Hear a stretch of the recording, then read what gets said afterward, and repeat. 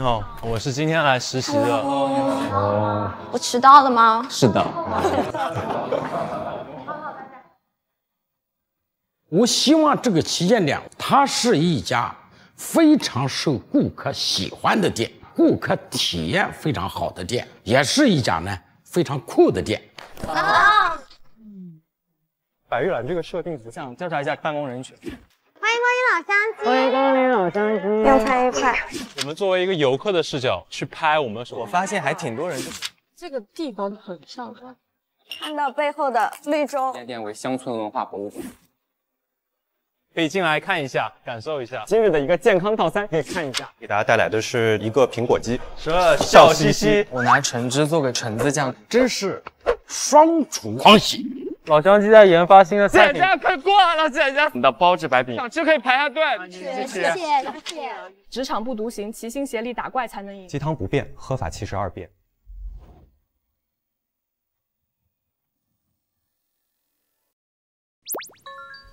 他上楼开会。现在上去？嗯，现在。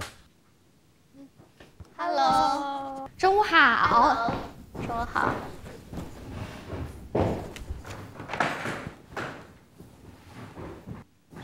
好，是这样的，距离我们的白玉兰旗舰店的开业还有多少天？还有3天。3天。所以我们今天呢，就是针对我们整个白玉兰这个旗舰店的这个项目，我先给大家一起去做一个整个会议的定向。我们现在呢，整个的这个项目就是我们讲的品牌 X 计划，对吧？一个核心任务就是我们的17号顺利开业。那17号开业，我们当时是说到我们要有1000多少？500人的到店消费这样的一个目标，对吧？那第二是什么呢？2个重点。第一个，我们17号开业，我们肯定要做内部的试运营。所以我们安排在15号，也就是明天。那第二核心是什么呢？就是我们在17号的开业当天的营销活动，就是我们的电音节，基本上就是这2个点。关于内部试运营这个部分的，我不知道大家以前有没有对这个事情有没有了解过？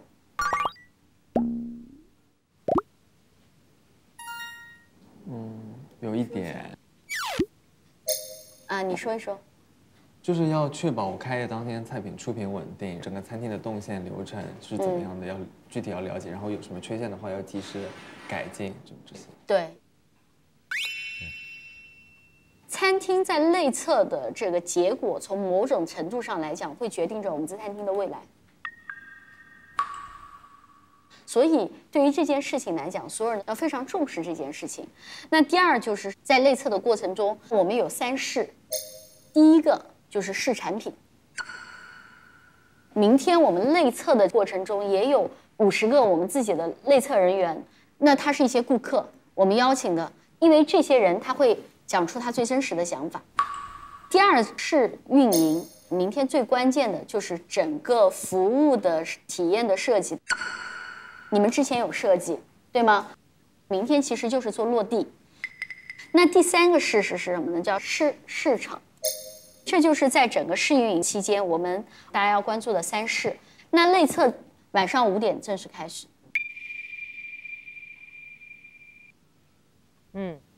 那内测呢，我会邀请德总过来给大家进行这个评估，通过还是未通过？通过，那这是我们整个大的团队2枚金牌；如果没有通过，那就是2枚铜牌。那这个部分没有问题的话，那我来说一下我们接下来的这个安排。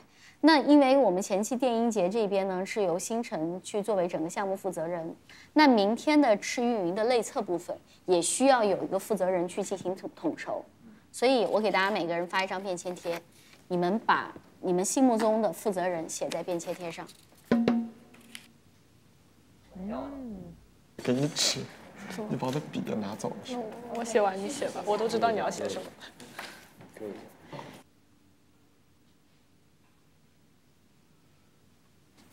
我们来看一下啊，思思，偏呀，我可不想当那个人。猪猪，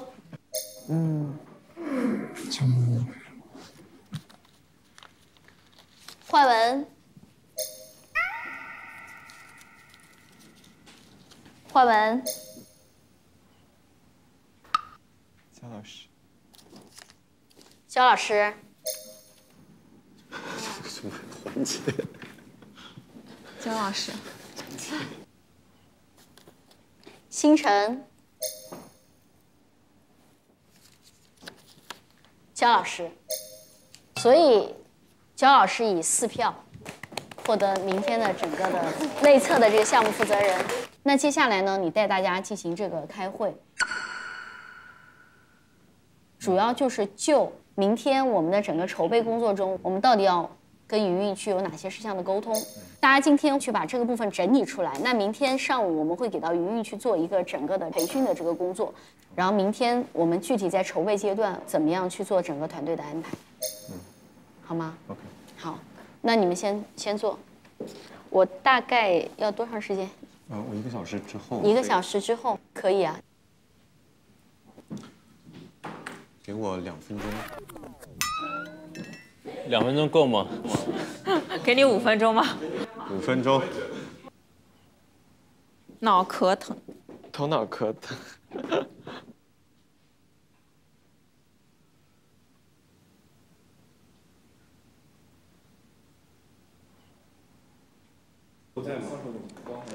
张老师，课堂开始了。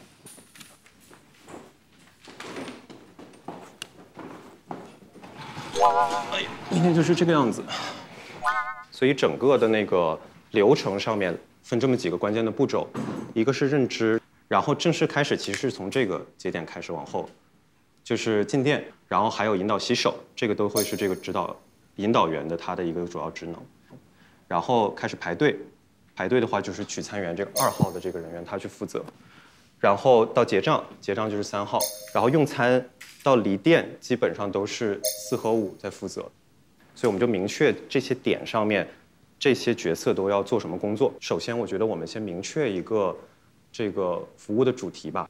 我们当时我们组的话是想的是一个以回家为主题，然后我想问一下另外一组当时主旨是什么？我们是以健康原生态，就是我们有在那个电子屏上面摆放那种比较原生态一些视频，然后包括我们的话术也会比较健康为主。对的，我们主题就是健康。所以我们现在需要可能结合一下我们这个健康或者跟回家这个概念。那么我们可不可以把这个家庭厨房这个事情理解成我们之前回家的那个感觉？还有一个就是我们可以试试这一次可不可以升级成去沟通健康的这个概念。如果我们明确这2点的话，我们就可以依照这个主旨往下进行了。好。然后我想问一下，当时健康的那个主旨的那一组，你们觉得服务里面你们当时峰值体验是发生在什么时候？离店的时候。我们是有一个终止体验，我们有一个终止体验。我们是他离店的时候送了他一个鸡蛋，就是我们给您在走的时候送您1份蛋。好的，谢谢。然后你们说没有其他亮点了，还有没有？但是就是小猪的那个话术好像被表扬了。服务体验过程当中，顺姐讲的每一句话都很能触达我，让我立马点这个菜。就是我在涮菜区的时候，我会跟他说，这是我们新的健康菜品区，然后身后就是我们的那个健康蔬菜，你看要不要帮你涮点什么，就类似这种。这样就让他感觉到健康了。我们当时有的峰值体验，其实我们那组那天学总其实觉得不错的点在于说反应比较好。你好，欢迎光临老乡鸡，欢迎回家。姐姐一看就很喜欢养生，是不是？这边都是我们的健康菜，以及我们今日的一个健康套餐，你可以看一下。你就没了。他说我们微笑服务也挺好。微笑就是我在门口一直冲他笑，就这一点。其实我觉得这是基础服务。你概括一下你在门口提供服务的时候你的一个状态。现在比如说你要去告诉另外一个引导员你应该怎么做，这得靠引导员的眼力劲儿吧？他没眼力劲儿，他不会随机应变，我怎么办？我就先概括成微笑服务好吗？然后我们细节去想一些点。那思思这一部分等一会儿可以细节想一下，一个是引导的微笑服务，还有一个洗手。找几个有眼力劲儿服务员都解决。这个很难保证啊。取餐员就是我们的峰值体验，主要在传达健康这个点了。是。你觉得需不需要，比如说做？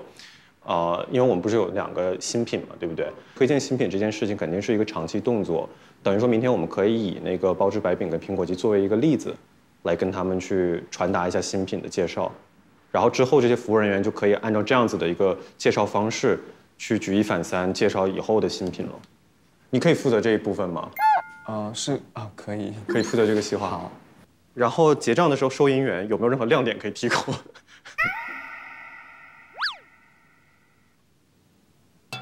音乐，你来负责这个好不好？其实我是觉得我负责这个收银员的部分，更像是他们要给我一个培训。我也不知道那个机器怎么用。我现在给你们提示前面就是。明天上午你就去研究明白这一件事情就可以了，然后下午就负责教他们。然后前厅的服务了，你们觉得在比如说前厅的服务里面还有没有什么可以得到好的感受的一些点？就提供水就好了。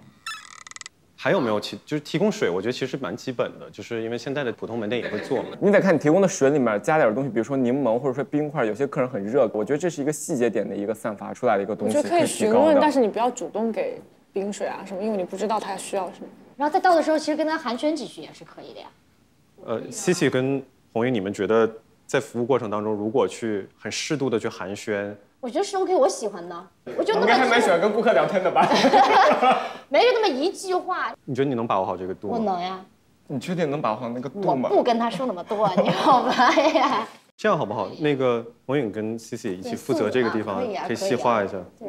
然后明天如果这里可以站2个人的话，我是觉得一个主要负责服务，一个去主要负责清洁是比较合理的。大家先按刚刚分的那个板块继续写，然后我去搞那个会议的那个设计那一部分，然后我们把你碰一下，如果是觉得这个东西是可以发的，那么我们就发掉，我们就回去再做细化。然后如果觉得还差一点的话，我们就9点再回。好，可以。那我们是不吃饭了吗？你们想在这里先吃一顿不？我想吃小猪做的。我想吃法餐。救命！峰值体验区，峰值体验区倒水哦，没有倒水，受伤。我觉得峰值体验就是我说是特殊，对，就是特殊是受伤，哪来的这种特殊？万一他真的受伤了呢，对吧？那就是场景1嘛，它可以有好多个场景。那个是特殊场景哦。对，我是写的特殊场景。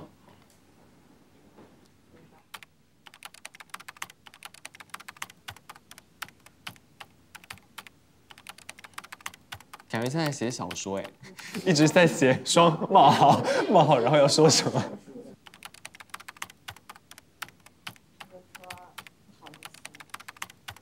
朋友们，现在2分钟到8点啊，我们争取8点半全部搞定。8点半，不是8点吗？别再延了。谁没搞完的？哪一组没？写完了。都写完了。写完了。酷，好，那我们先撤，然后车上再看。好。我们帮小猪拿下菜吧。啊，你晚上要做饭啊？小猪晚上做饭是不是很期待？我们第一次吃。哇，早知道我不吃饭。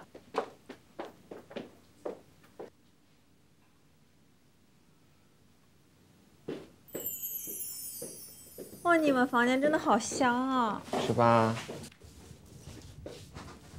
我这就开始了。大厨，让我来帮你做点什么吧。好的。来。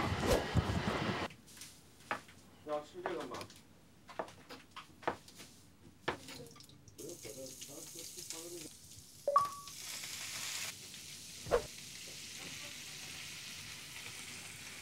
好香啊！等它煮一会儿，我先把汤给煮上。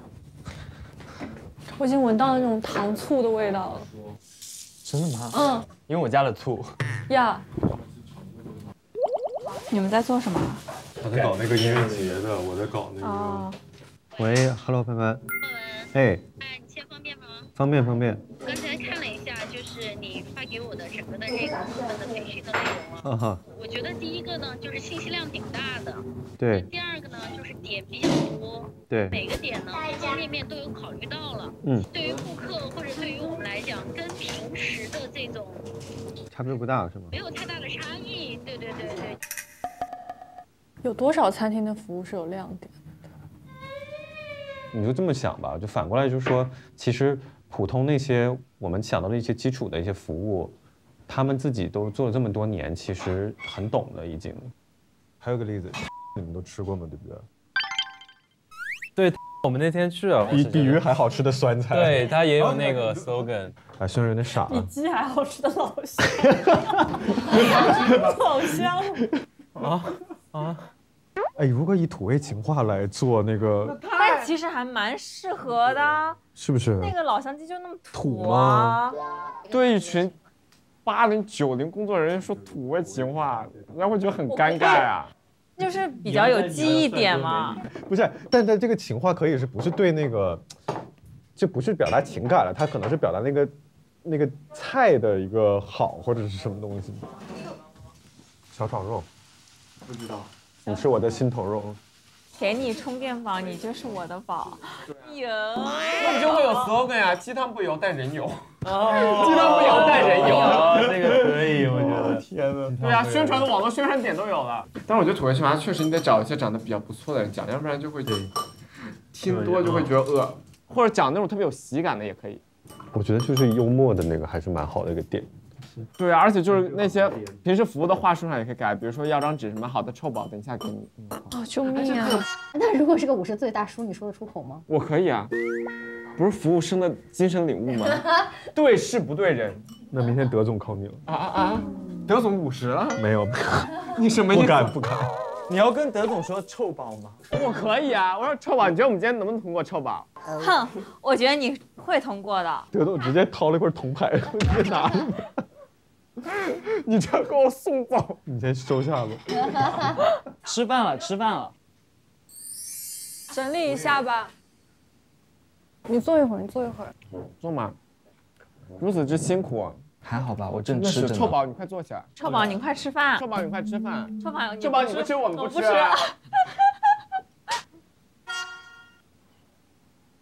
臭宝好吃吗？自己做的饭。自己做的饭。还行。服务设计大会主席说，防止服务设计成为第三产业的造型设计，非常讽刺了。饭桌上不要谈工作。就是我在国外的时候，我其实特别想遇到的一个舍友，就是小猪这样的，特别会做中餐的，因为我总觉得国外的中餐就做的非常的你们那有海底捞吗？肯定不会有海底捞，你放心。我们那什么小肥羊、海底捞都有。小肥羊呢？我们都没有。是什么东西？一个饮料名字。小龙人。小龙人那是你那个年代的吧？那不是一个动画片吗？80几年的。你礼貌吗？你礼貌吗？仗着你02年就敢说人家92年。正好大我10岁嘛。10岁一个坎儿一个沟。我去染个发。现在啊，有，我有那个胶，我有那个。我也想染，我想在开业那天把头发染黑，我已经受不了。好黑呀，我的是棕色的，好丑啊，这个头发。哎，我在这儿，你们会不会觉得味道很大？不会。你需要有人帮助你吗？不需要。不是，你为什么突然开始染发？我一直想染很久，我头发不是我这块太黑。那么要谁帮你染一下吧？不需要。很久吗？这么说染就染。对啊，这好神奇。哎，你别动。等一下，你等一下。吃饭吃到一半，突然要染头发。我给你下面找一张报纸垫着吧。没事儿，不用。哎，好想帮你啊。真的是这样染的吗？我帮你吧，因为你这样真的容易染到头皮，会脱发的。没关系，脱吧。哎，我帮你弄吧。你怎么偷你的心这么强？哎，等一下。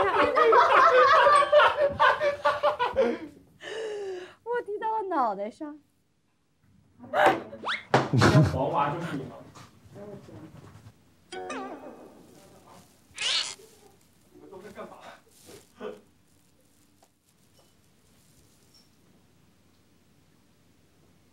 所以现在如果想到峰值体验，就可以睡了，是吗？今天也有吃蔬菜哦，棒！可以啊，可以啊，可以啊！救命！蒸菜的师傅好累哦，万一3个人都点了呢？他说棒棒棒！3连，你真的很不错。我明天主要的培训目的是陪他们跳舞，真的很不错。好突然的决定。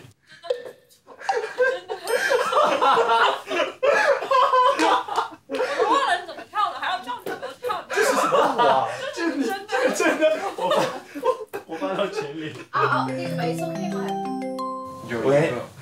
什么叫一个？我给你拍图。你们在哪儿呀？咱能把问题给是焦老师拍的。什么？那他们想保证的是一个，他们想要的是。对啊。焦老师拍的，然后他发给了我，他让我发给你收看。集老乡鸡。你问你他。通过什么？因为这些都是熟人，你问他们说你是从哪里得知老乡鸡，就根本就没有什么意义。李老师。最满意的环节。对，觉得亮点在哪？没有。我们表示猎奇。对，这我觉得更没有用。我们能跟他们 video call 吗？靠一个。大家不睡觉，明天7点起很早的。对啊。走了，睡吧，没事的，明天可以走了。晚安。睡了，晚安，再见。Hello。把我室友们走。今天你快去睡觉喽。哇。你喝多了吗，萌萌？在视频。喂。这是谁啊？喂。这是谁？没有啊。吹。你还好吗？别的女孩子的视频啊，我不好，小猪气死了，小猪看了一个女人的照片。你看，陈冠江老师。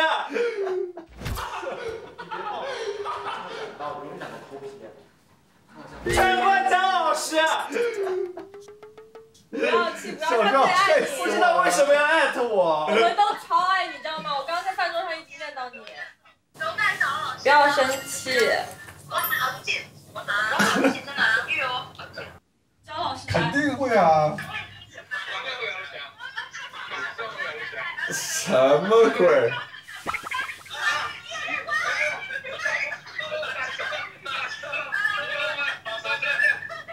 神经病。什么意思啊？怎么突然挂了？说什么马上见？他说打车来摆路去。真的吗？他们有人 sober 吗？应该没有。有吧？我觉得萌萌还行。睡觉。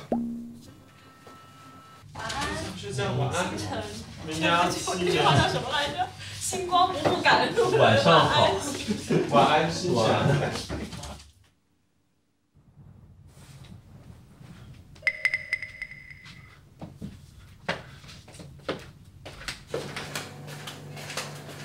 叫李哥不要哭了。你们都在车上吗？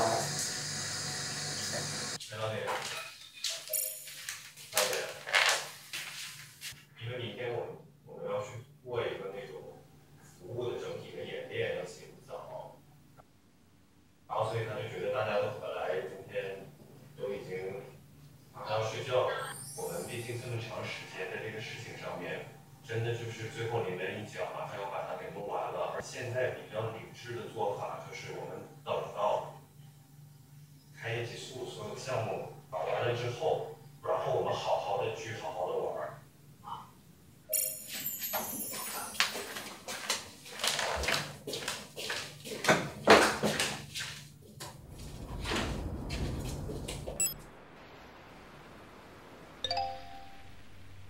入座吧，小猪，不要再往后跑了。包治百病有什么口号吗？有什么介绍语吗？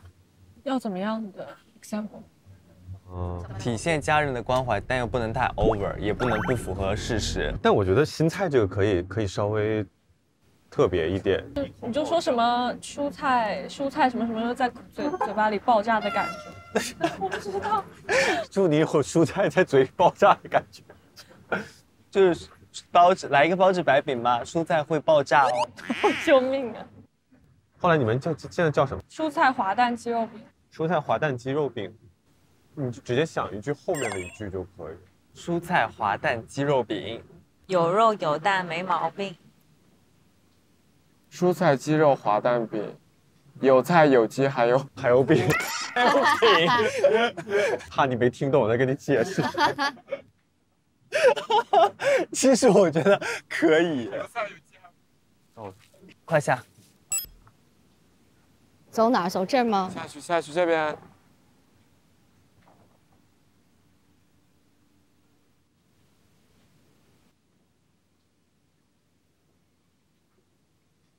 还是我第一次来白玉兰这边，你好好体验看一下。好，没问题。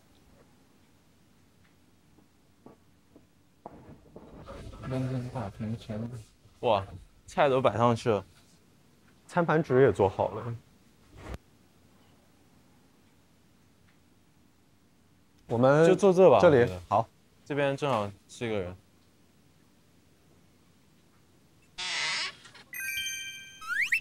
小哥哥坐下来，小哥哥。哎，树杰呢？他说他去看一眼什么，我忘记掉了。看有什么东西去了？再烧老妈就好了。我不急。2个菜。今天这个就放这儿，对吧？对，今天只能放这里，因为那个架子没有来。小朱啊，这儿，快来。然后我刚刚在周边也兜了一圈，一对比的话，在整个这个范围内呢，还是比较靠顶部的哈。我们的一些想法，就是今天来呢，其实是给大家，讲一件事儿，因为我看到我们的那个开业方案里面提到了有陆佳和浩宇。接下来带着你的分析能力。哦，别让我哭，天哪！上海见，上海等你们。深圳也见。我们会见的，走吧。17号要记得来。那你要给我发个正式的啊，给你做一个那个小海报，邀请函。肯定给你安排上。好。清晨。那你讲。我给你的所有的嘱咐，你要帮我实现好吗？肯定帮你实现。我只能指望你。相信我们。这里我需要给大家就是明确一下，第一个就是说，既然浩宇和陆佳已经离开了我们的这个项目，那么接下来的话，在这个项目实施过程中，必须是我们现有的团队。对，我明白这个意思，就是我们是由我们7个人去负责，然后等于说，他们俩的角色就是说作为一个嘉宾，因为说李如佳他会表演。No， 这里也没有特邀嘉宾的这个说法，一定他们来的话，角色一定是顾客。等一下，我可以问一下为什么不行吗？第一个，因为他是我们曾经的同事；其次，我们当时陆佳做电影节方案的时候报上去的那7个艺人里面是没有他的，后面只是把他做了替换，我觉得这是不合适的。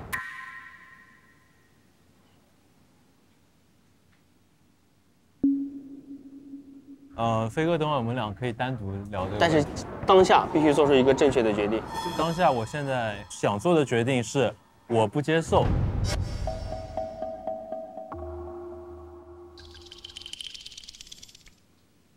但我还想听听大家的呀，因为团队是大家的。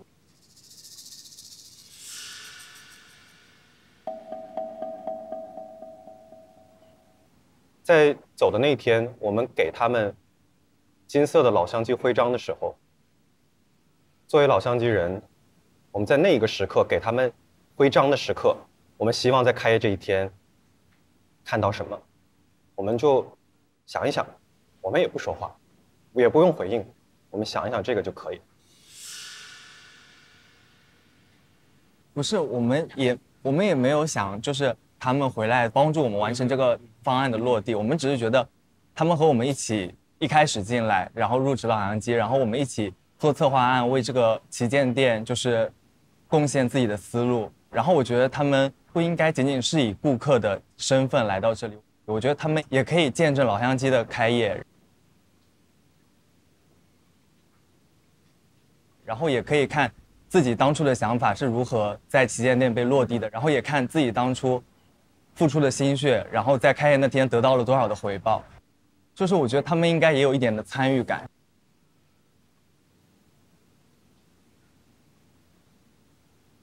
我们是希望他们作为我们之前整个方案贡献的一份子，不应该只是以顾客的身份回来。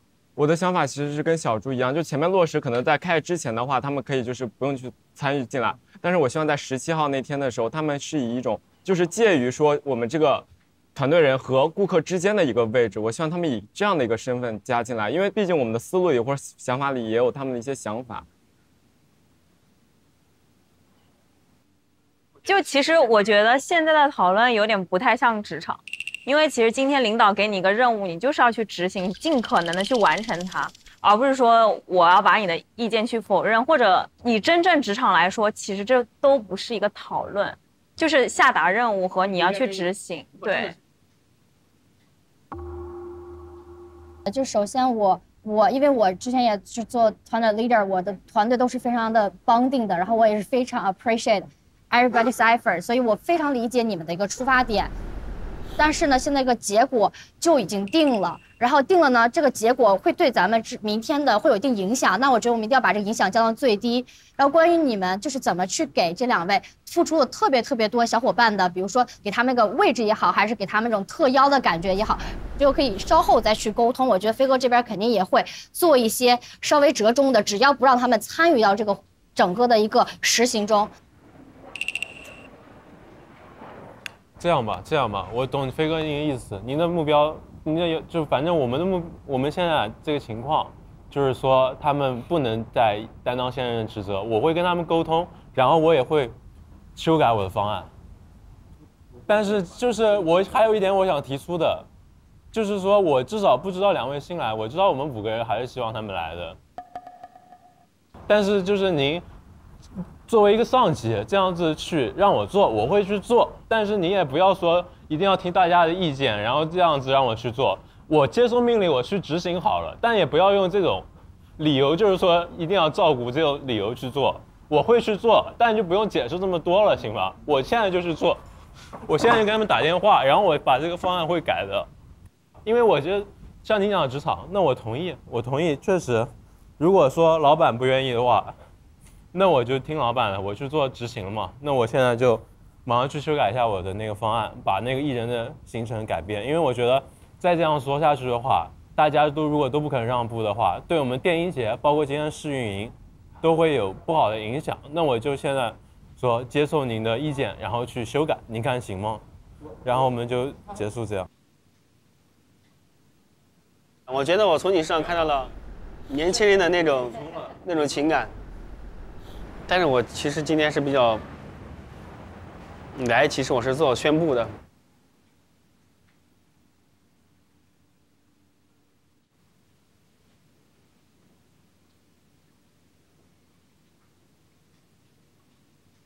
我觉得所有人目标都是做好嘛，然后我们现在也接受这个决定。我觉得 OK， 我等会会调整的。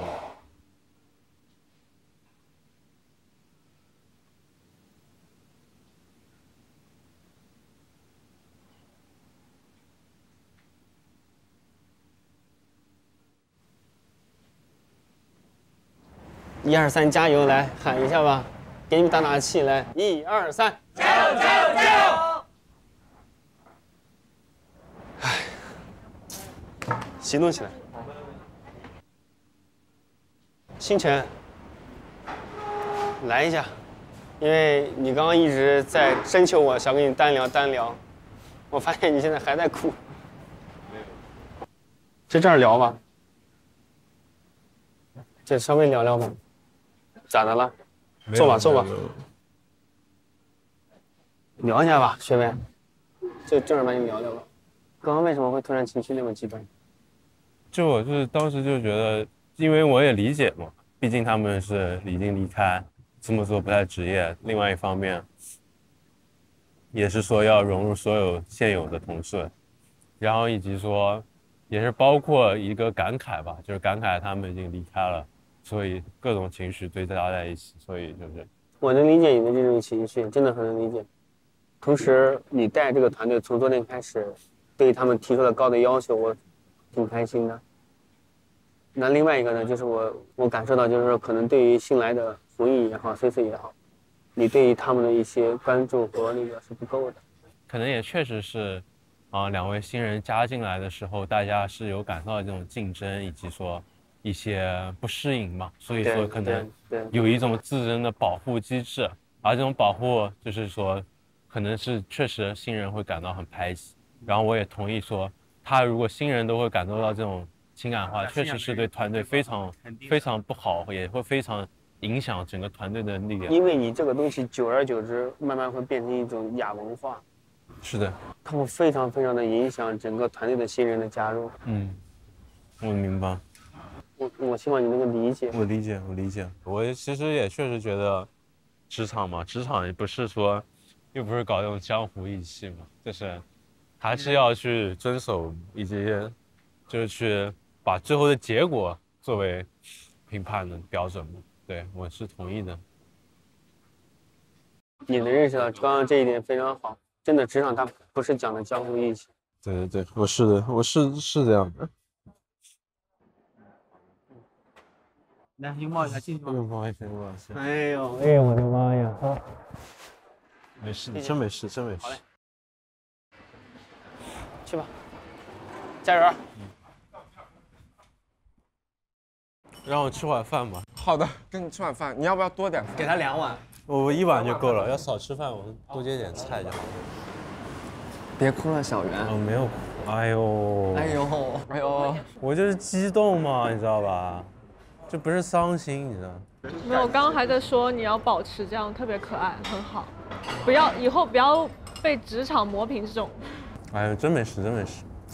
我没觉得有事，我觉得特别好，特别可爱。哎呦，不谈那个了，我觉得就是，其实我们红影也是我们其实也要反思，就是确实，我们从你在合肥第一天，我们包括我自己也是对你很有排挤，然后我也解释一下，就是可能还是，毕竟是有竞争的机制在这里，然后可能你那天来之后，大家是自动的有这种防御的心理。然后可能也是，而且我自己攻击性比较强，其实我是能理解，但是也理解就是每个人性格嘛。然后也是，我给你道个歉嘛。我觉得没事。这个确实要道个歉。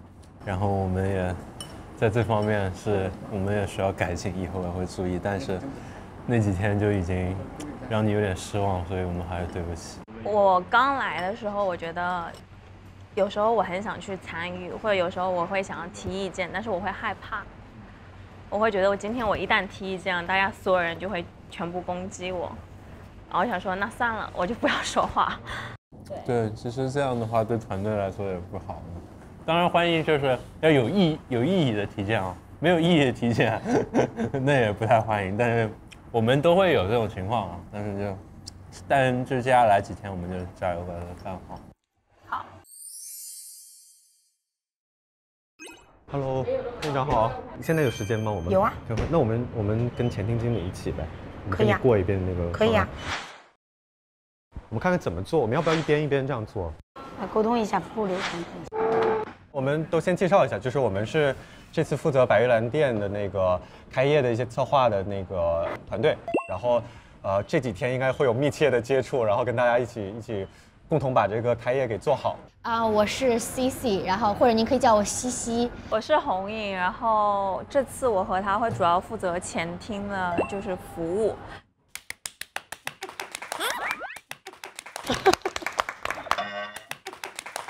小猪，小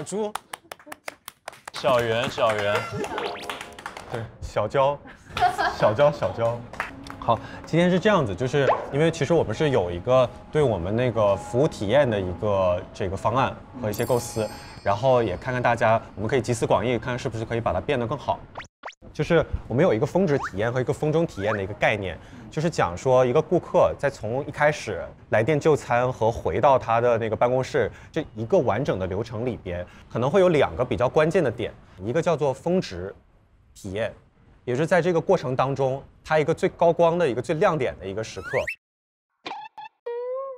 然后还有一个叫做峰终体验，终是这个终点的终，就是在最后的时候也给他一次这个很好的一个服务的点，让他有个很好的感受。那么这2个点如果抓住了的话，可以带动它整体的这个对这次服务的一个满意度。我们整体的这个理念是想说，让顾客感觉到他是在回家吃一顿饭一样的一个感觉。这个回家感觉有2层，一层是说我们提供的这个食品是非常的健康、原生态，还有一部分呢是服务这个方面的。我们就集中选几个点，把这个语言去幽默化，去让它去有一些诙谐的元素，然后让它好记。我们这么来去优化一些里面的话术。你觉得有什么想法、什么感觉？没问题。OK， 那我继续讲啊。主要我们可能会突出3样核心菜品，一个就是我们还是鸡汤这个事情。那么在沟通鸡汤这个事情的时候，我们发现之前呢，可能我们会有这种比较偏口号的好水好鸡炖好汤，或者是我们会介绍说我们的汤是炖足180天的肥西老母鸡。但是我们发现可能像前者这样的沟通，并没有把这个我们讲叫真实的一个证据给沟通出来。所以我们想用一个简单的一个语言去沟通这些带有证据的这些特点。那我们可能会说，这个山泉水炖土鸡需要来1份吗？就这样子的一个询问的一个语言。山泉水炖土鸡需要来1份吗？你感觉怎么样？其实跟之前是一个意思，只不过把它剪短了。我们是想增加一点互动，就之前会有点太像口号了。觉得需要来1份吗？还是说来1份吧？哪种好？来1份吗？是询问的语气吗？我觉得来1份吧会更好一点。对。好的。然后我们在这个烫菜这部分，可能原来不知道有没有那个话术，但如果没有的话，我们就用来点蔬菜，新鲜1整天。那如果人家晚上吃呢？新鲜1整天吗？上午来可以，可是晚上新鲜1整天。不要太抠字眼。不是抠字眼，这是确实的。我不能说晚上的来点蔬菜，新鲜1整天吗？你们觉得呢？其实我觉得就是突出新鲜就好吧，健康。就说我们蔬菜都是新鲜的，然后现涮的，问他想要来点什么就好了。我们现在最好想一句能够推荐给那个大家。新鲜每一天呢？每一天会好，每一天比整一天好一点吧。好，那来点蔬菜，新鲜每一天。可以啊。好，我们先试试这个。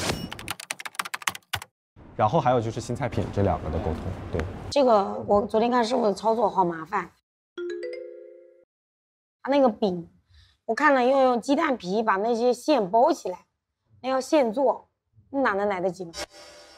那都就从这种呀，都能煮到那种，等一个饼等因为我看师傅煎那个锅煎饼一点都不好煎，我看师傅煎了都甩了好几个。我想请问师傅入行几年了？他那个鸡蛋那么嫩，他要把肉那个火腿片包在一起，反正我是看师傅都甩了好几个。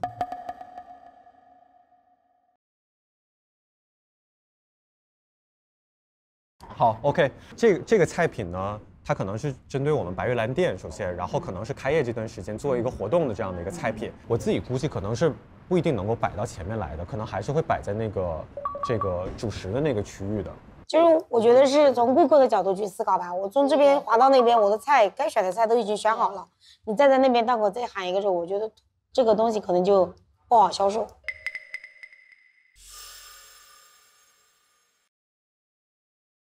那这样子，我们有没有可能今天去售卖的时候再放在前面？你们这个等一下，他们领导来了也可以去那个沟通一下，对，沟通一下，因为这个东西现在还不确定在哪个档口。我觉得这个滑蛋饼，我们就先下午确定了之后再看怎么去设计。我们先推进剩下的吧。好，菜品这个特色菜品这里的话，会说蔬菜滑蛋鸡肉饼。然后我们在这个档口的这个人喊前半句，然后我们可能里面听到的小伙伴们可以去接一下后半句一起。后半句我们现在想的是有菜有肉还有饼，就是一个比较好记的去这个诙谐的一个语言去沟通这个菜品。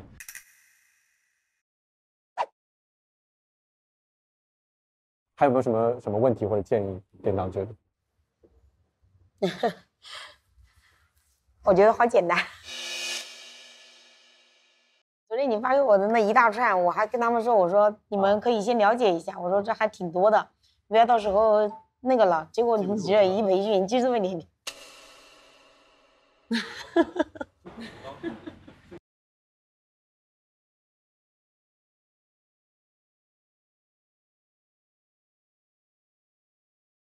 是这样，就是现在这一部分的话，我们希望能在40分钟内结束，然后我们就来一次模拟的演练，就等于请员工们各就各位，然后我们走一遍，没有太大的问题之后，我们就开一个动员会就可以，就 OK 了。请大家跟着我们到动线具体的服务的点去看一看。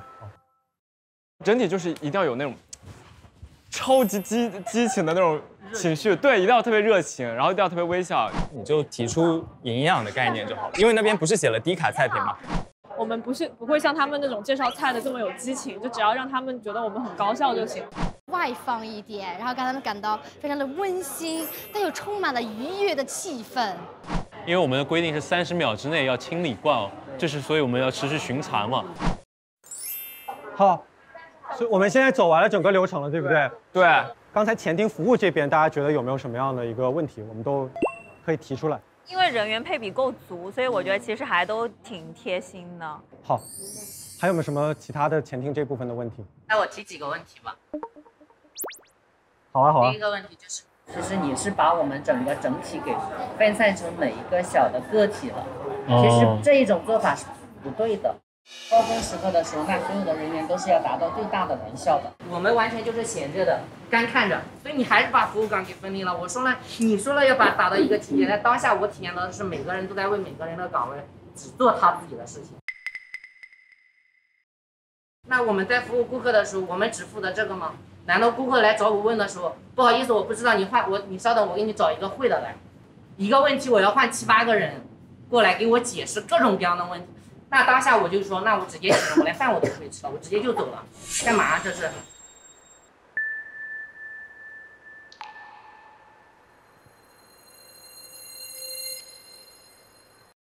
我现在非常需要你作为一个顾客，用你刚才发现问题的雪亮的眼睛，帮我们把这个问题再梳理一遍，然后我们就把这些问题给做一个解决。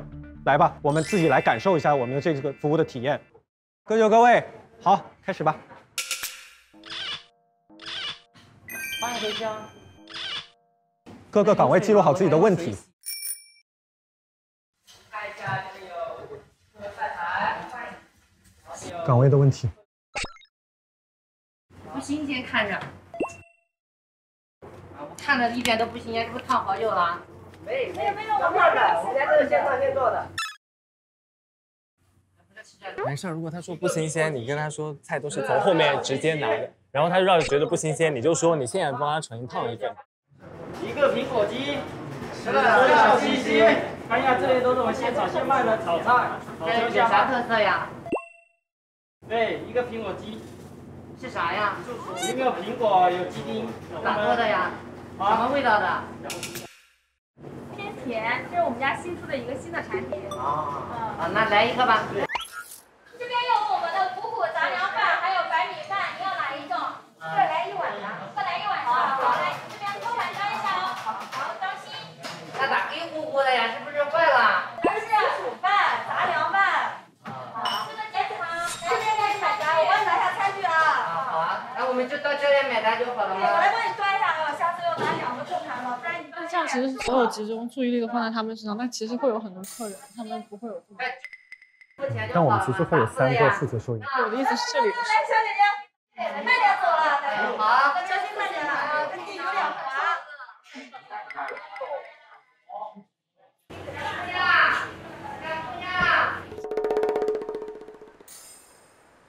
你们享用好吗？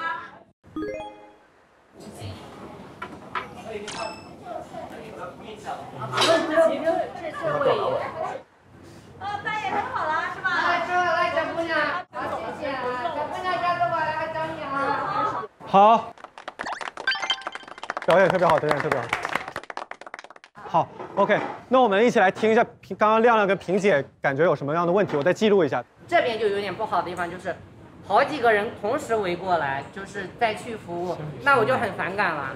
那么多人去来服务我，服务的过程中太过于热情，而且还是一样。很多人一起围过来，那你会很尴尬的在吃饭的过程中。有点难为大家了，当然这是我亲身经历的，很多叔叔阿姨就是这样的，他们会针对性的就是看到，如果我们接触到这类顾客的，其实就是这样的，很多叔叔阿姨可能看不清楚。那咋黑乎乎的呀？是不是坏了？咱是要煮饭，杂粮饭。好。给你们实时反馈一下，从第一个。其实我就已经在难为了，就是我看他不新鲜，其实他就没有很好的解释，岗位上没有很好解释，旁边小伙子也没有很好解释，是啥呀？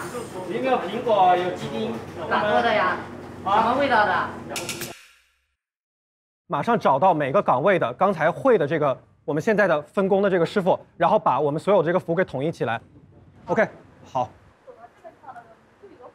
朱哥，苹果鸡所有人都没有吃过，然后跟他们讲一下这个味道到底要怎么介绍。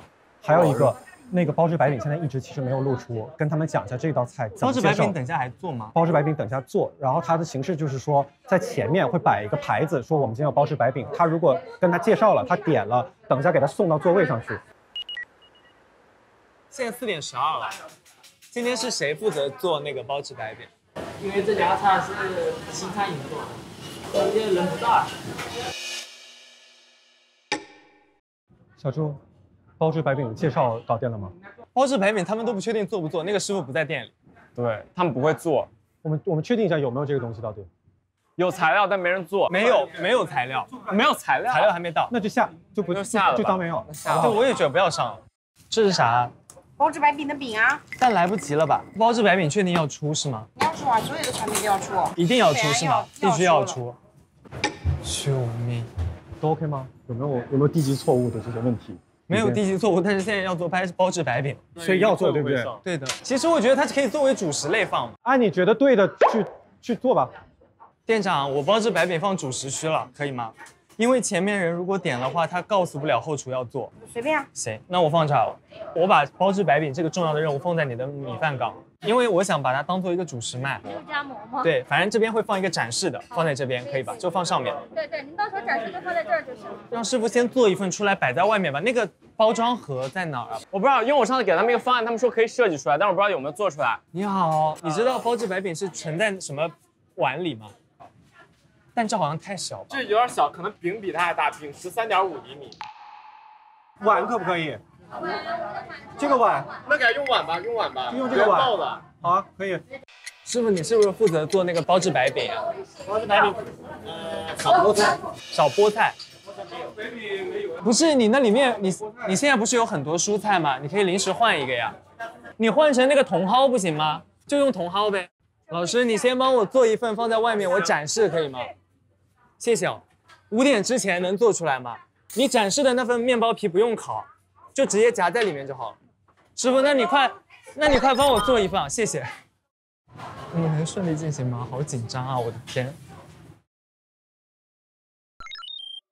那星辰，我们最后动员一下。好，那我们大家再喊一下我们口号吧。大家下午好。好，很好，非常好，越来越好，耶！我们最后来几遍我们的那个欢迎光临老乡鸡。还是土鸡香。有点慢哦。欢迎光临老乡鸡。吃鸡还是土鸡香。好 ，OK， 那大家加油哦！加油！靠大家了，谢谢。各就各位，好，开始吧。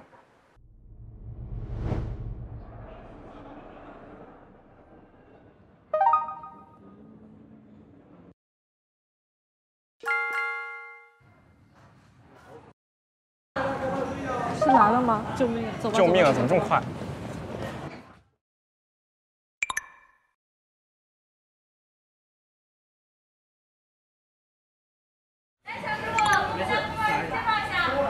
看这边现炒的炒菜，看一下什么需要的；这边卤味，看一下什么需要的。鸭胗来一个是吗？好嘞，来小炒黄牛肉。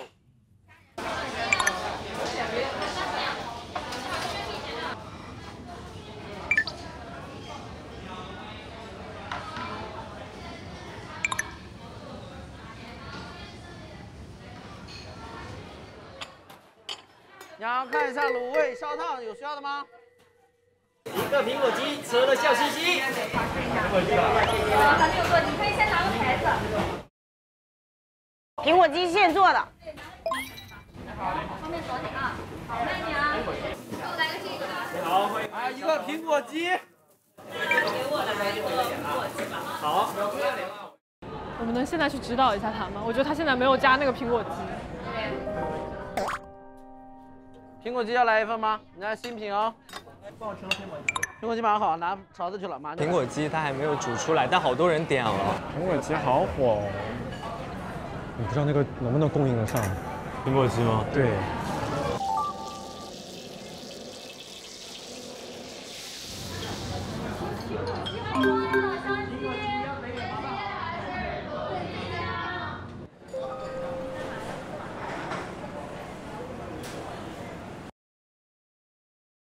还有多久啊？还有多久？他说。时间。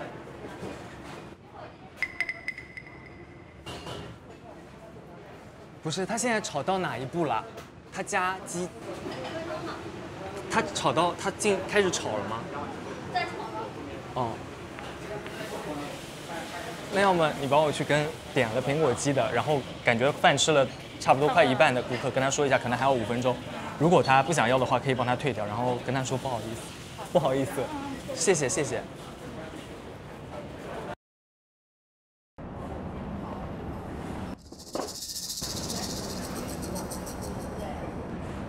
苹果肌蛮不错啊。还有多久啊？他说。他没有说有多久，他据说还在等一会儿。他吃完了。要不你问一下，因为有些人都快吃完了，然后快吃完了你就跟他说苹果肌可能还要多久，你要么再等等，如果不行的话你就说帮他退掉。行，你去问一下还要多久吧，可以吗？谢谢。这个是吗？苹果肌送一下，谢谢。苹果肌上了是吧？那是苹果肌吗？这边有这个新品的是苹果肌，你可以尝一下。这甜了吗？对，酸甜开胃。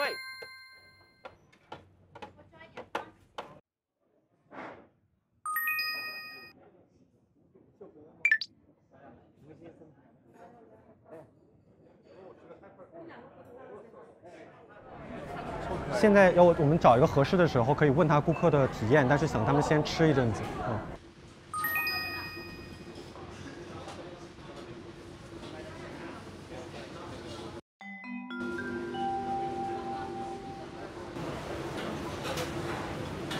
这个就是这样吗？对。他们那个包治百饼完全变样。对呀，就是蛋卷里面外面加了个那个酒酿饼。对。还有我们的新品包治百饼，这里有蔬菜，有肉，有蛋。这多少钱？16。我们现在就是在下一锅的时候要分隔来负责。好，我就分隔那一块，左上角那2个桌子对吧？对对对。那我就剩下这里啊。这一溜对吧？然后他俩就还是负责那个大桌。可以。然后等下完小猪就负责后边这一块。好。你好，打扰了。对，请问我们这边能简单的为您做一个问卷调查吗？您方便吗？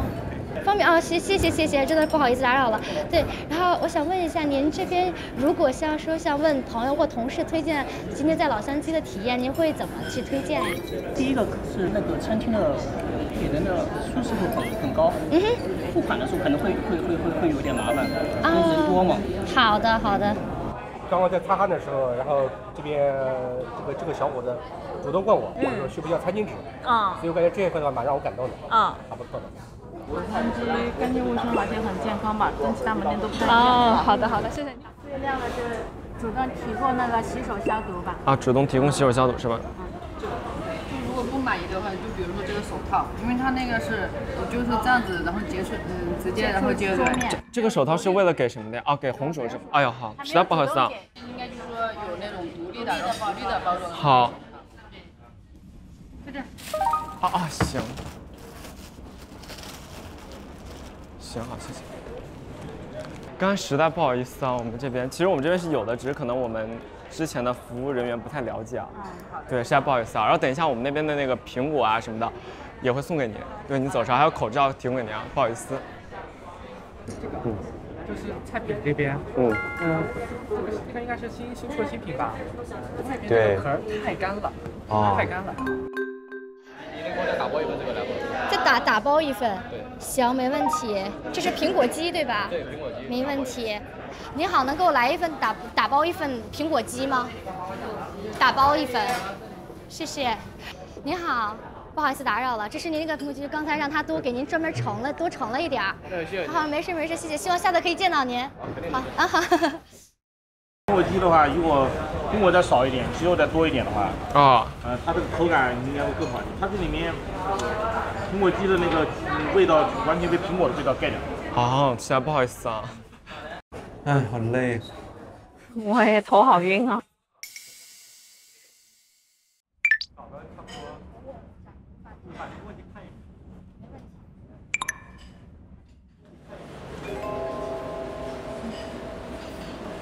Hello， 德总。后天要开业了，所以德总今天看一下现场怎么样了。好，没问题。你们怎么都在这坐着？我们等顾客快吃完做个调研，但是得先等他们吃。就坐在这坐一排，感觉有点……没有，我们刚有点奇怪。我们刚回来就是可以动一动。我们站起来了。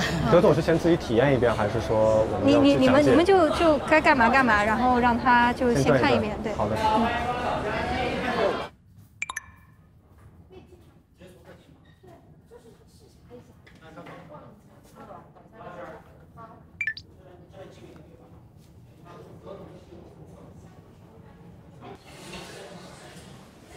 感觉你们俩有点望眼欲穿。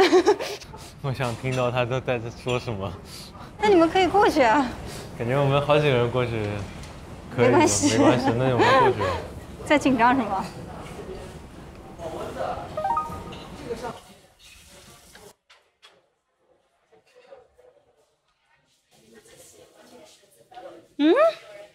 这个出品改了，现在这个出品是这样的。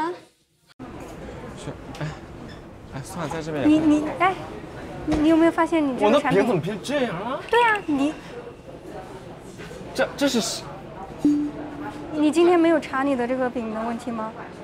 他们不是不会做，但是他们后来又突然说他们会做了，然后他们。而且你有发现你的饼的外皮的饼根本就不是那个饼吗？它口感是一样的吗？这可以尝吗？这还是只摆设在这儿的？可以尝，你尝一下。我看比例，怎么还有葱？这什么？这里面是改配料的是吧？怎么？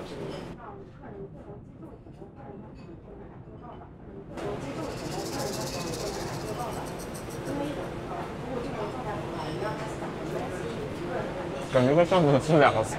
是啊。你们所有的产品，你们做完之后自己要先尝一下，要看一下它出品。你可以给你伙伴们看一下。我知道，就完全不一样。完全不一样，饼也不一样，做法也不一样。里面应该是菠菜，它用成芹菜在做。不是，他没有用芹菜，他用的那个茼蒿是我让他用的，因为没有买到菠菜。但不能改配料啊？可以改的，但是因为今天的菜一定要出。包治百病确定要出是吗？肯定要出啊，所有的产品都要出。一定要出是吗？必须要出。包治百病，少菠菜。少菠菜。菠菜没有。不是你那里面，你现在不是有很多蔬菜吗？你可以临时换一个呀。你换成那个茼蒿不行吗？就用茼蒿呗。这个就是这样吗？他们那个包治百饼完全变样。对呀，就是蛋卷里面外面加了个那个酒酿饼。对。我们刚才问到为什么换成那个茼蒿了，是因为刚才他们在做菜的时候说没有那个菠菜，没有买到，然后就临时就可能给换了一下，然后就。怎么可能会买不到菠菜？如果不符合的话，就不要出品。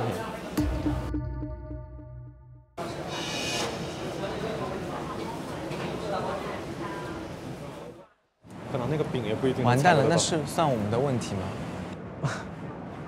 但是我刚刚看到了，其实我应该把它撤走了，是吗？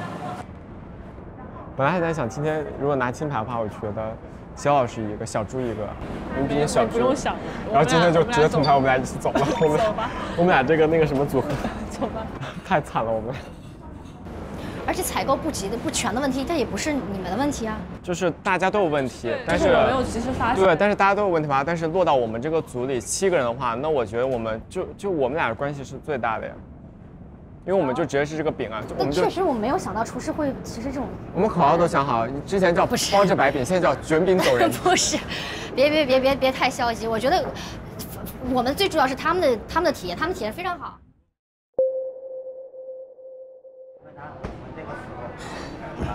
来，叶子。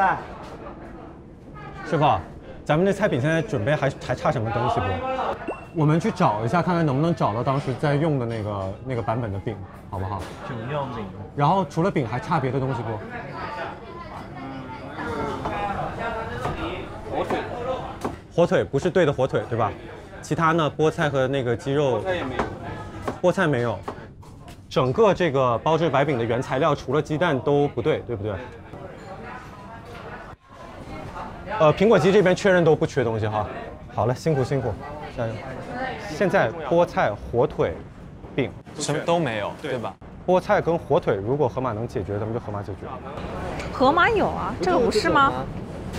这是那个饼吗？对啊，就是这个吧？对，哎，是这个。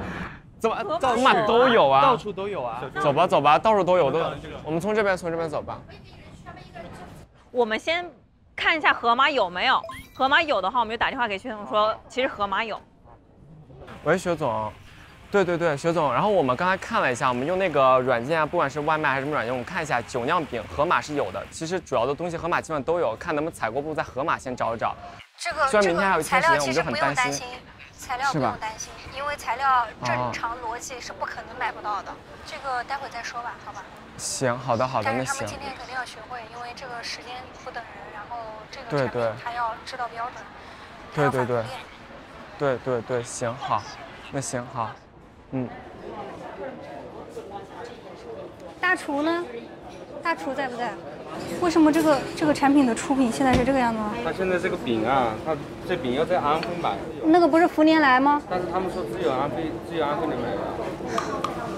你去了解一下福年来是什么品牌，我都知道那是什么品牌的，我都能给你买过来。那为什么新也变了？新没变，新是那个。新不是这样子的，新上次你们出品就不是这个样子的，你们为什么到现在都没搞清楚这个事情呀？而且如果我没有发现，你们是不是准备开业那一天用这个产品去做？李总打电话了，叫这个大润发有卖那个酒酿饼。问题是在于为什么这个产品是这样，你们就出品了？如果说你现在这个出品，你接下来你怎么给那个厨工他们教这个产品？你尝一下，你自己尝一下这个饼。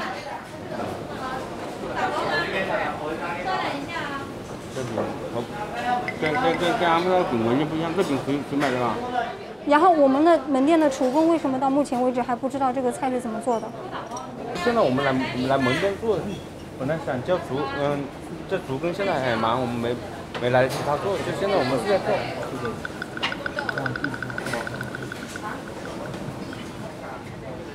马上再把那个一个苹果鸡尝一下。苹果鸡啊？苹果鸡做好了吗？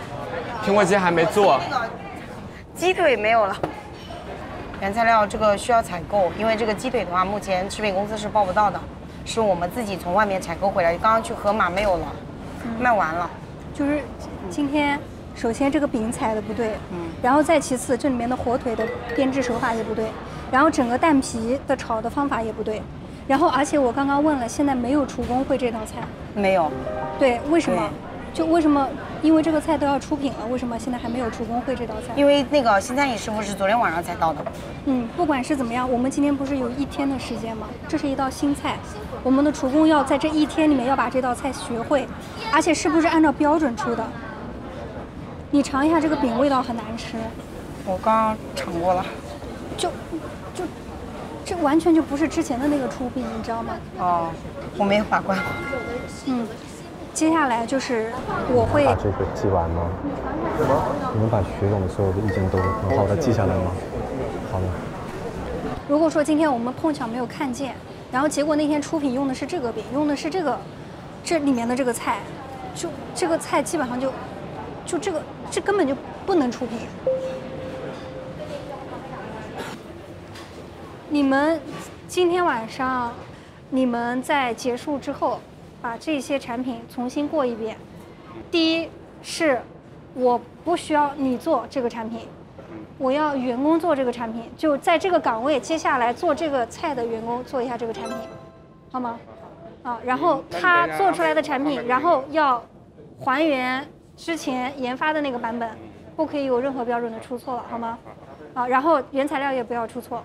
OK， 然后我们今天晚上重新试一遍这个菜，然后员工必须要会。OK。哎呀，你这个很有可能会捡到捡不中。我真的是被他气死了。我看你在那边发飙，我就撤了。因为要记录。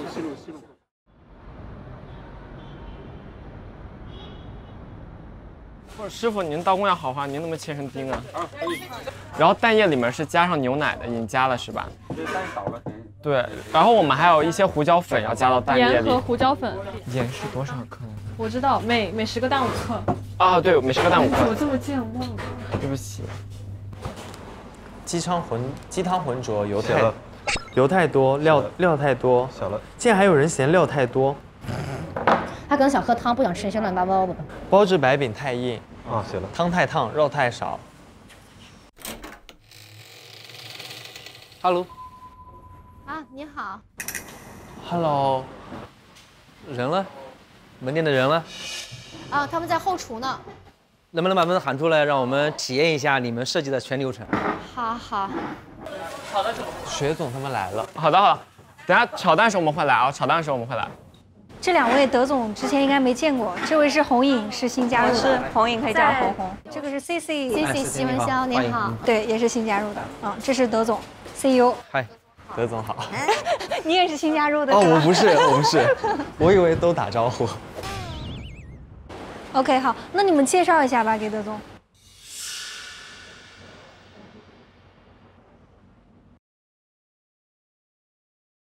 好 ，OK。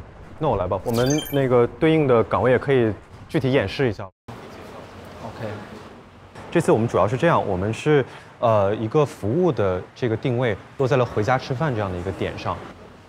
那么回家吃饭这个事情，我们拆解成了2层来理解。一方面是说我们的食物它是健康的，它是以家常菜为主，但是也会有一些新品给大家去尝试。那么还有一方面是我们在服务的这个角度上面，我们是希望能够做到真正去关心顾客出发，去给他提供到一些力所能及的一些帮助，甚至延展到我们出店以后，我们可能给他一些礼品，让他在更延展的一个时间里边可以感受到我们的这种关怀。那么首先的话，我们第一个步骤在这个欢迎区这里面会设置一些这个话术，包括去送这样的一个礼品，要不要来展示一下？哦，就是欢迎回乡，我们把欢迎光临变成欢迎回乡，因为老乡鸡嘛，就欢迎回乡，回到老乡鸡。然后引领员的一个全店的带动的那个口号是什么？哦，就是欢迎光临老乡鸡。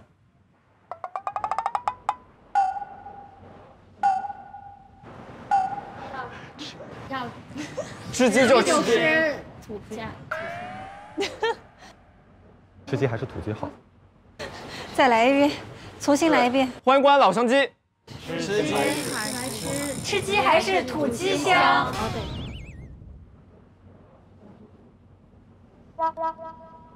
那我们到下一个这个岗位。排队的时候，其实我们这边有2免洗，因为今天这个洗手池还没有嘛。然后第一个免洗是我们今天改了一下，就是让我们前面迎接引流的那个小哥哥手上拿着，就是去跟他讲说有这个东西，然后直接挤到顾客手上。如果顾客不想要的话，或者是直接走的话，我们还有第2次提醒，就说这边有一个就固定在这儿，如果他还不理会的话，那可能就真的不想卫生也就算了。然后在取菜区，我们保证效率的基础上，我们再想做一些服务差异化的东西，我们就是在某一些特定的档口，我们设计了一些比较特殊的口号，比如说这边我们的白玉兰旗舰店的推荐菜就是苹果鸡，然后我们的口号是一个苹果鸡吃了笑嘻嘻，一方面是引起顾客对它的注意，毕竟是我们旗舰店的限定菜品嘛。然后炒菜档的话，我们基本上就是除了我们的推荐菜品，更多的就是推荐我们的招牌，因为我们鸡肉是 S 级菜品嘛，都会说招牌黄焖鸡来1份吧，就是更带有销售性质，但是更温柔一些，不会太强硬，但是会让顾客心动。然后接下来是我们的收银台这一部分。好了，今天其实这个收银台没有实操演练，因为它没有调试好，对他们只是过一遍流程。错误率多少？这台机器还没有调试过，但是根据我自己打工的经验，我觉得有50%。这么高吗？是的。另外打包的那个菜品，对，打包的菜品也是不能识别的。那这个要和供应商还要再交流一下。对，如果后续他能够继续学习的话，我觉得就是人手这边的人工可以少一点。然后，那我们下一个就是我们的前厅的这个就餐的区域。然后我们前厅今天一共是主要有3个工作人员，2个是主要负责服务的，然后1个人会站在这里负责一个替补，然后或者是帮忙去看看这边就是小料台啊什么之类的。对，然后如果有人进来之后呢，比如说会引导就坐之后会询问说是我们这边有水，有比如说有茶，还有一些米饭就坐在那边，如果您需要的话，我也可以帮您去给打上，主要是体现一个主动服务的一种态度。对，然后可能还会稍微喊个口号，说多喝点水才能元气满满哦。OK， 结束。我们基本整个流程对，就介绍到这里。那我们品尝一下你们的新品呗。新品，我们新品饼还没有。你去试一下，弄一下内馅。不是没有饼，我们怎么新啊？因为饼没有买到，然后他先把内馅做出来，因为不是2个吗？对，我们是一共有2个新品，一个是那个一个苹果肌，还有一个包治白。现在有什么就上什么。好的。好，您需要喝水吗？还是茶？我给您先倒点。可以随意。好好好。品尝新品，这个没有饼怎么办？这个应该是你们的。对，这是我们的。对，我觉得你可以切一点点，你尝一下咸淡。这一会儿他们知道我们苹果肌有吗？你去问下师傅，师傅应该正在做，但是我们没有饼啊。那边咱们咋样？等一下，他正在做。苹果肌有炒吗？在腌，还没有开始炒。李子，你看那个尝一下。李子，你看到没有？优先苹果肌先上，但它还没有炸。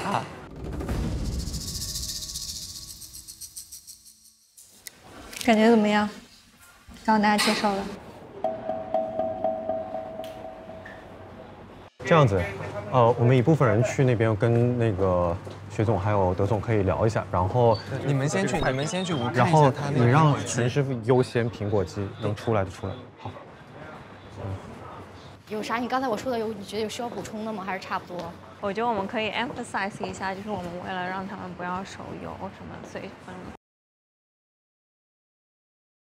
我们菜品可能还要等一下，那个大厨今天压力也蛮大，还在这个想要解决那个包治白饼的这个材料问题。然后这个确实也是今天我们那个工作上面的一个失误，这个我们没有在一个这个提前的时间去做好检查，所以导致试运营的时候，其实菜品上面新品上面出了比较大的问题。好腥啊！我尝一下。是蛋腥还是什么腥？你自己尝一下，我不知道是什么腥，但就是腥。这菠菜有点奇怪，是菠菜的味道，菠菜太苦了。那怎么办？还能急救吗？但没有菠菜就是这样的，但是完了，它应该是没有加色拉油去过。而且其实你们菠菜应该拿黄油炒一下，把油沥干会更好吃。哎，你试着多加点胡椒粉，然后再炒一份热的好不好？今天那个一个苹果肌的产品还原度怎么样？大家那个在吃过之后，觉得口感还是蛮喜欢的。还有还原度呢，和你们之前就在研发那一版做的。我们没有吃到。那你们有没有去问顾客他们的感受？有，就是他们普遍就是反馈，就是说新的菜品很好吃，然后就是我们终于有推出包治白饼吗？不包括，就是终于有推出新的产品了，而且他们说酸酸甜甜，这个鸡肉也很嫩。有没有给到建议呢？有的人说苹果还是有点多，这个苹果多了，鸡少了。对。然后还有我知道有一位顾客应该是吃过之后还想打包一份走，就是这个苹果肌的菜。对。然后基本上这个是关于苹果肌的一些评价。其实蛋还行。不是，我们就快点决定，因为他们现在在等我们。再搞一份黄油。黄油有吗？我们直接从他冰箱里拿吧，人都不见了都。救命！我们陈师傅也不来做苹果肌。不是，我们用的是色拉油。拿黄油炒啊？炒菠菜。再炒遍菠菜？不炒了，拿黄油炒菜。那怎么还做出砰砰的感觉呢？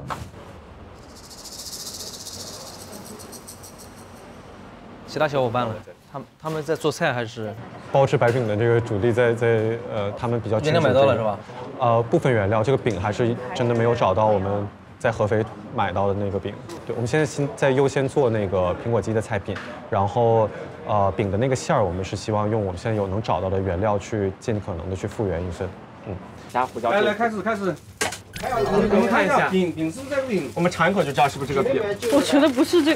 尝一口，我觉得有可能是。不是这个饼，可能是也可能不是。真的不是这个饼。有点太大了，我先尝一下。是不是啊？不够甜，但可以用，够它了。可以收锅了。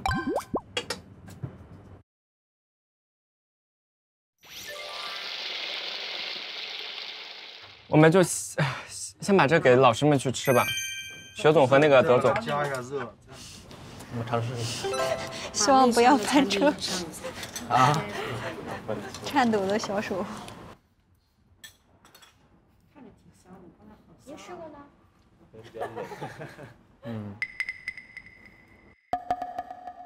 对，就是今天。是不是苹果多了一点？对，今天有人提这个菜意见，就是苹果有点多，就苹果味道太重了。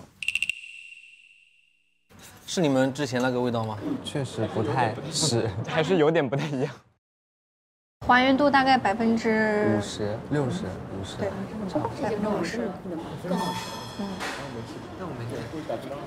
苹果的选择有点问题，对吧？然后鸡肉的选择也有问题，然后鸡肉和苹果的烹饪方法搭配都有问题。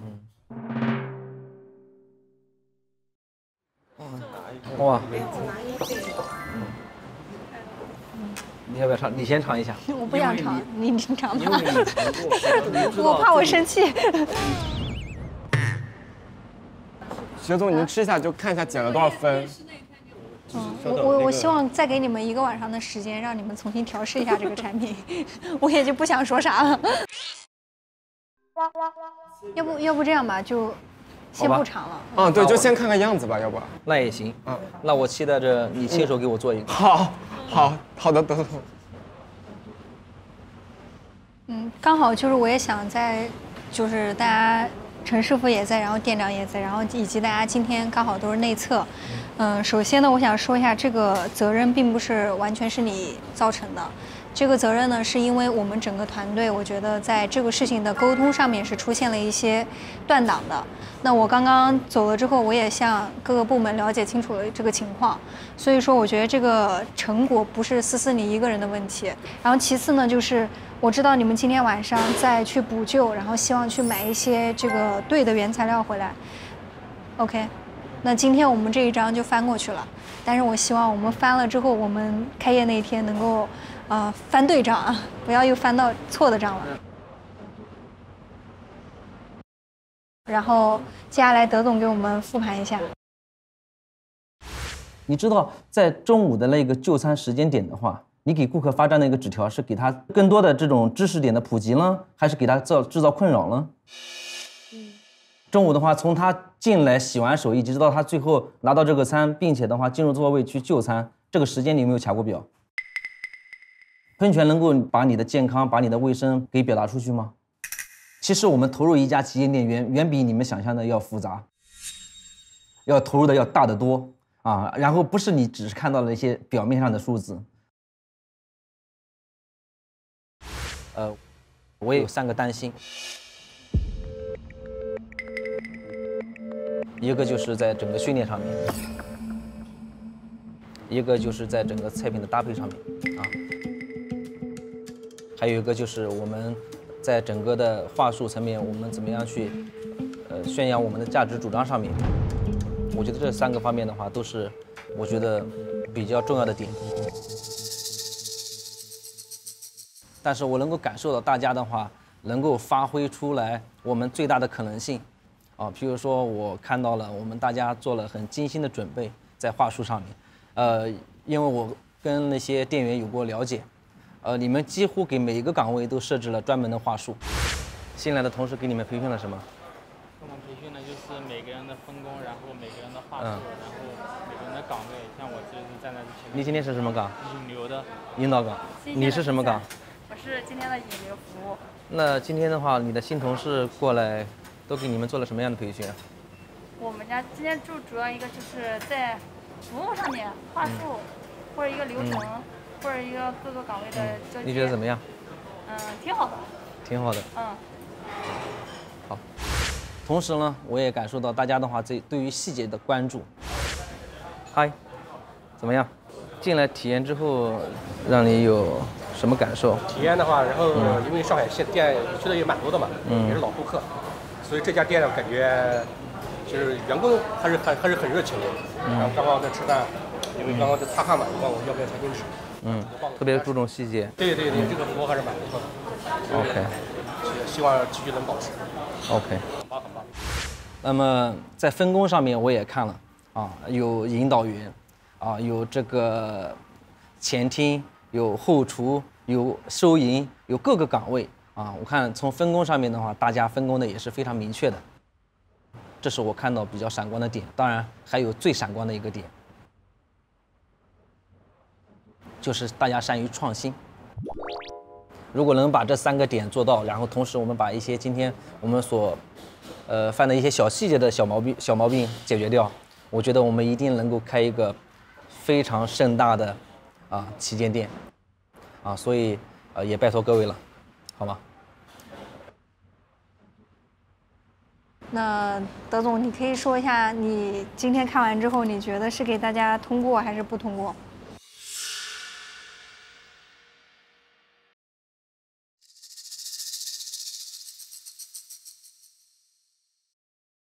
鉴于大家前一段时间的这个辛苦和忙碌，加上今晚这个内测的表现，那么我宣布，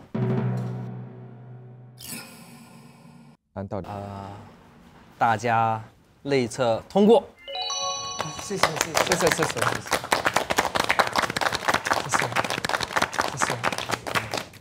加1张纸啊，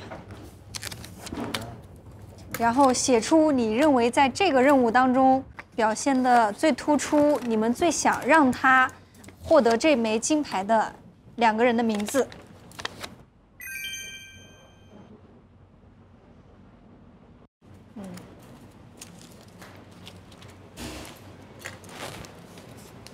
OK， 那刚刚的投票里面，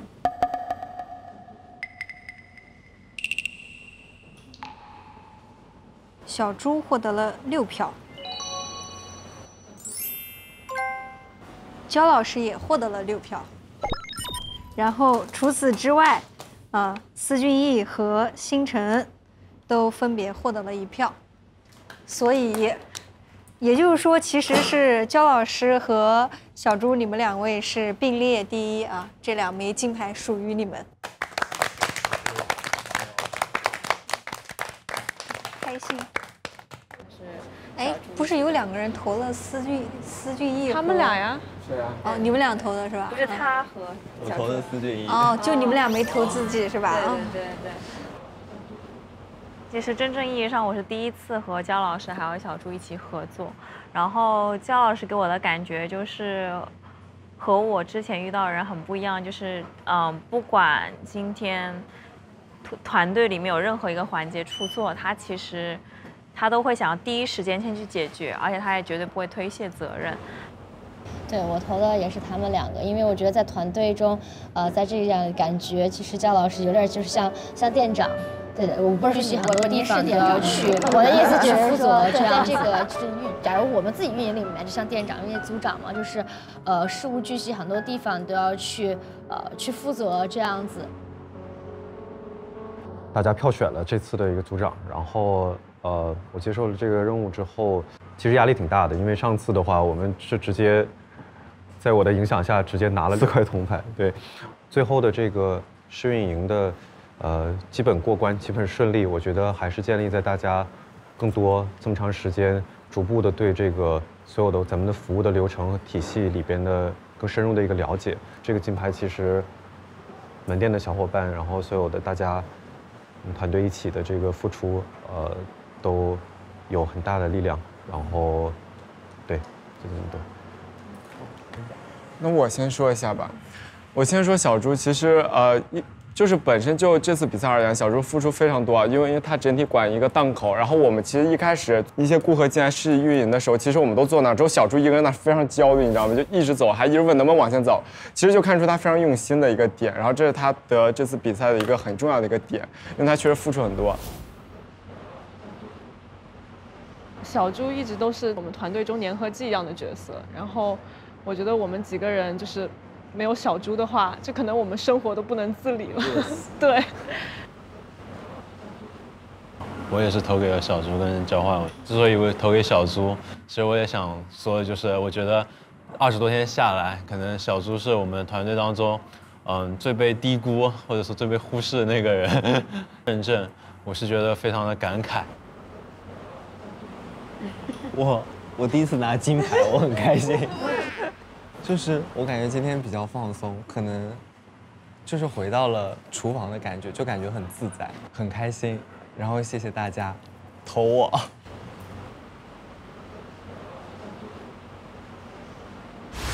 我叫朱正杰，顺杰，对， OK， 小猪。你还是蓝带大厨。对 ，respect。我朋友都跟我说，都很羡慕我能把梦想发展成自己的职业嘛。但是其实也有利弊，毕竟梦想的工资真的很低。但是自己真的很开心，就是觉得每天都有学到东西。这刀工杠杠的，切得不太好。小猪从抓鸡到切剁鸡，一条龙。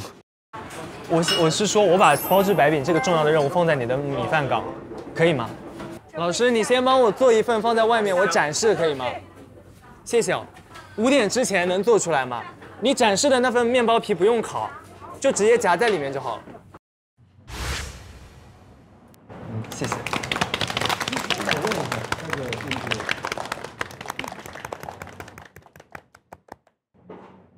还有最后一句话是我的私心，就是说，既然已经走到尾声，大家后天开业就给我好好干嘛。好。然后明天还有挺大的任务的，很多这个软装以及营销的方案要落地，所以大家今天要休息好。OK， 好，谢谢大家。谢谢。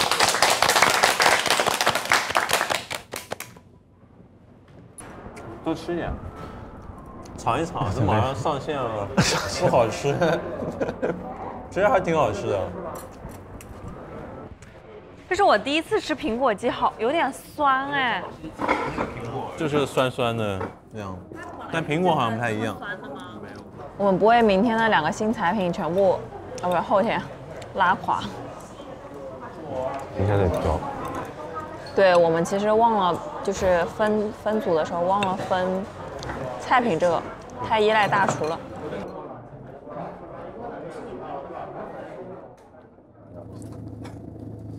OK， 那你觉得明天还有什么要做的？我觉得最主要的就是还是要把那2个新品的菜品搞一搞吧。OK， 那要有人去对接一下，去催那个师傅。对，然后去品控稍微把关一下，我觉得可能需要。我可以全部对接，因为我明天冰淇淋和那个调酒的也要一起，所以就是所有食品相关的你全部好 OK。